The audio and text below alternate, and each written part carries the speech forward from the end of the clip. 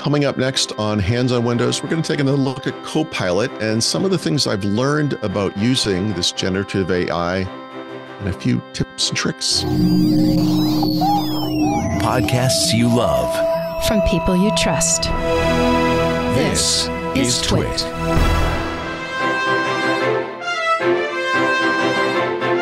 Hello, everybody, and welcome back to Hands on Windows. I'm Paul Thurrott, and this week we're going to take another look at Copilot. More specifically, what's the right way to use Copilot?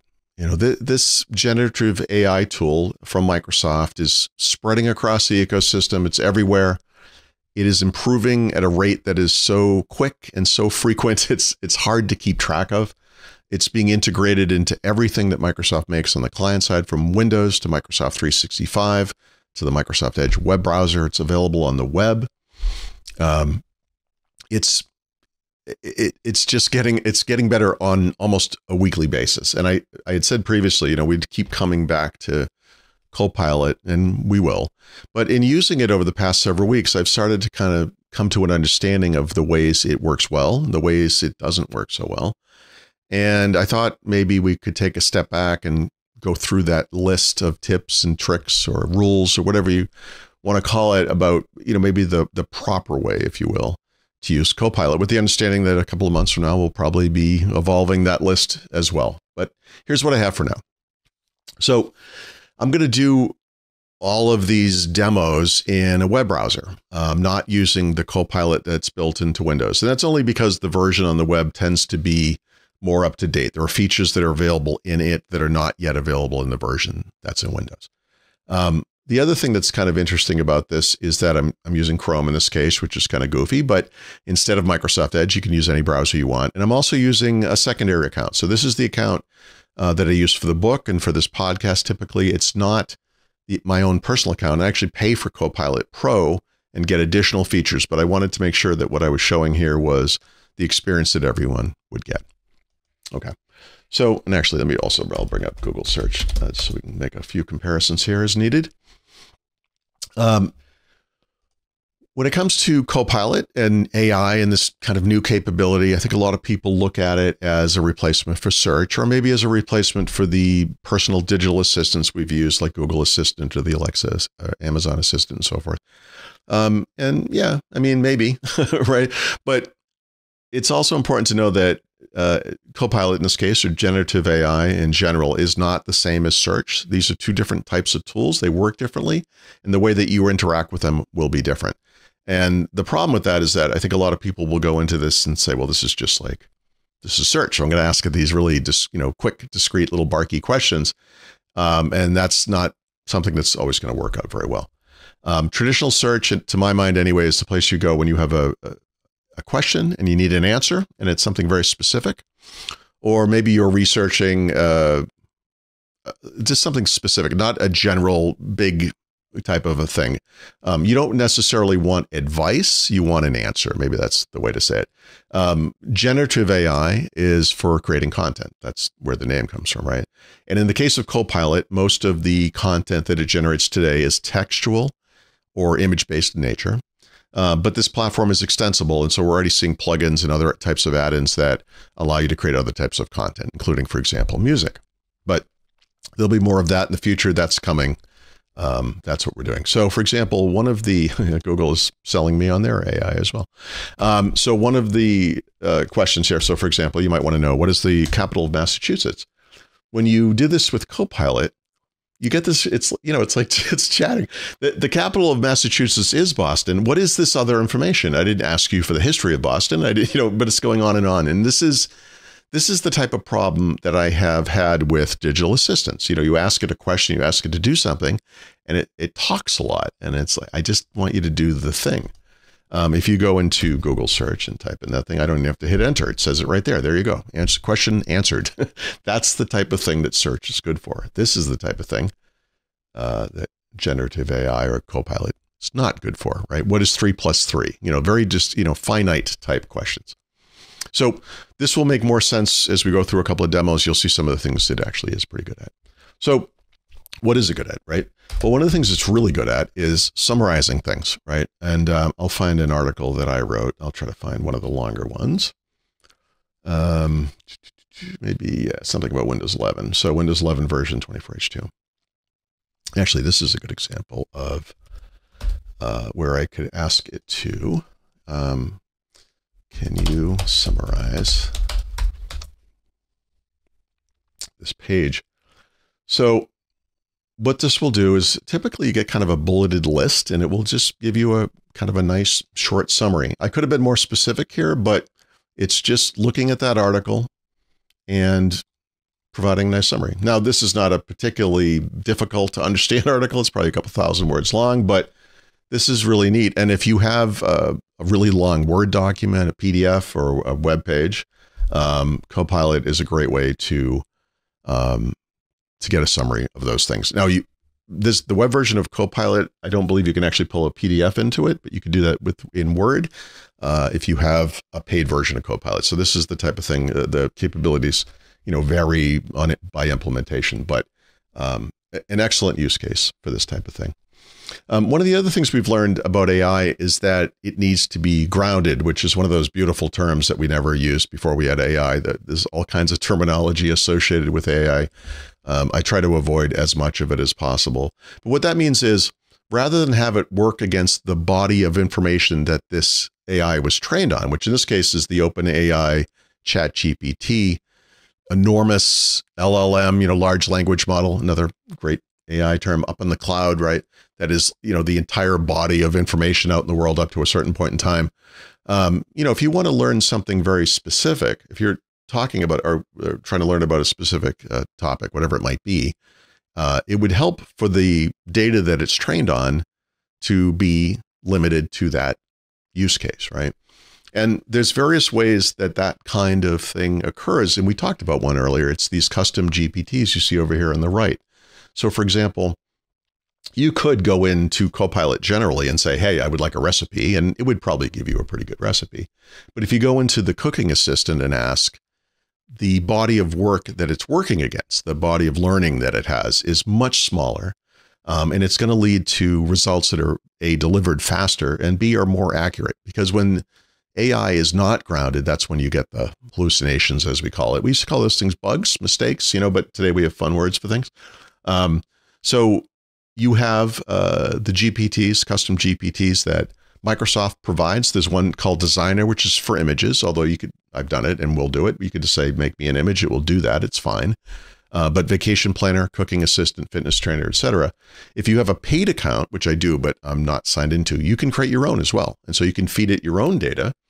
And then as we move forward in time, we're starting to see solutions like I have it work off the data that I have in OneDrive, right? Which is something you might want to do as part of a company where they're paying for this, product up in your organization, and that you can work across all the data just inside your organization. So grounding is one of those key elements of generative AI that makes this thing that's already amazing even more amazing.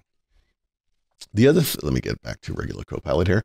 One of the other things I've learned here is that it really pays to be specific. This is not a great example, but like I said, you can create images with this thing. So I'll do, just to be a little visual here, create me a photo of a man riding on a bike, right? And I've done this enough times that I know exactly the kind of image this thing's going to put up, but it's colorful, bright, sunny day, trees, beautiful scene, not photorealistic, is what I've been seeing so far. So there you go. Yeah, we got the sun, coastline in this one, and they're fine. And maybe this is what you want. If it is, you can click in here, grab one of the images and download it, or you could go through and select a style. If you're paying for the product, you actually get additional photo features like 16:9 aspect ratio support and so forth. This is limited to square, but whatever. But maybe this is not what you're looking for. So from here, you could keep adding on, right? Because it's a conversation. We're going to talk about that a little bit more later, but you could also just be more specific, right? So this doesn't work as well with images. I'll just warn you in advance, but I had put this together. So this is a more detailed prompt, which is what these things are called. Again, terrible terminology, but the question you're asking or the text that you're chatting here is create a realistic photo of a man riding a bike seen from a distance on an otherwise empty road. He's wearing a business suit. There's a briefcase in the basket of his bike. Interestingly, there was a basket on the bike up here, even though I didn't ask for that. He's moving very fast. There are buildings on one side of the road, a tree on the other side, a bird sitting on the branch. It's sunny, but there are a few clouds in the sky, right? So super specific. I found, we're going to go through an example of this with text where it will make a little more sense. I have found that this works a lot better with text than it does with images. In fact, one of the things that's interesting about images is that it shows you how many mistakes AI can make very clearly, because what you'll see is that this, in some cases, despite the how specific I was, there will be some mistakes. Although actually right here, it's pretty good. So one mistake is the bird is flying in the air, right? It's not sitting on a branch. So it didn't draw an image where it made sense for there to be a bird in a branch. And in this one, it looks like the bird's sitting on top of a building. So the bird is the size of Rodin, which is kind of funny, actually. The way I arrived at this was I actually have to make a PowerPoint presentation. And this is not something I do a lot anymore. And this is kind of interesting to me because when I was thinking about AI last year, this was the example I came up with. There's a guy in an office. His boss sticks his head in the doorway of his office and says, "Hey, I need you to make a big presentation about whatever topic at the next annual meeting or whatever it is. And what would you do?" And that, I don't know how to use, maybe I'm a good writer, I'm an Excel guy, I crunch numbers, whatever it is, but now I have to make a presentation. So you could watch YouTube videos, buy a book, find an expert in the company, there's all kinds of different ways. But with AI, you can, and at the time it was theoretical, say, I need to do this one thing once and I don't need to learn the tool. I don't want to become an expert. Maybe it would make it for me. The web version of this will not make a presentation, but it will give you the outline, right? And if you use the version that is in PowerPoint, if you're paying for Copilot Pro or Microsoft 365, or in Google Sheets, if you're paying for Gemini, it will actually make the presentation for you, which is really cool. But for here, we'll just do the outline and you'll get an idea of how that might work. So we'll make a very non-specific, just create a presentation about famous quotes from famous people. So it's going to think a little bit, and it will pick the people. Obviously, I didn't specify anybody. So Kurt Vonnegut, Oscar Wilde, Jerry Seinfeld, etc. Hopefully Hitler doesn't make this list, but AI is getting better at that kind of thing. Thank God. Okay, and then it's kept going for some reason. It went past 10. That's funny. But I didn't tell it how many. That's why. So it's just going. Okay, that's cool. That's fine. It gave me a bunch of quotes. That's neat. All right, so that's not exactly what I was looking for, but how would it know that? I wasn't very specific. So I came up. This is more of a thing you would do as a kid in school, right? This is not a presentation I'm going to give as an adult, but create a presentation with a title slide, 10 content slides, and a thank you slide at the end with contact information. Each of the 10 content slides should include a famous quote from a famous individual, plus a representative photo and or background image. The famous people should include, and then I list out the people. Humorously, by the way, I only list out 9 people, even though I said I needed 10 of them. And now it will start searching for quotes from people that I listed: Bill Gates, Steve Jobs, Nelson Mandela, et cetera, et cetera.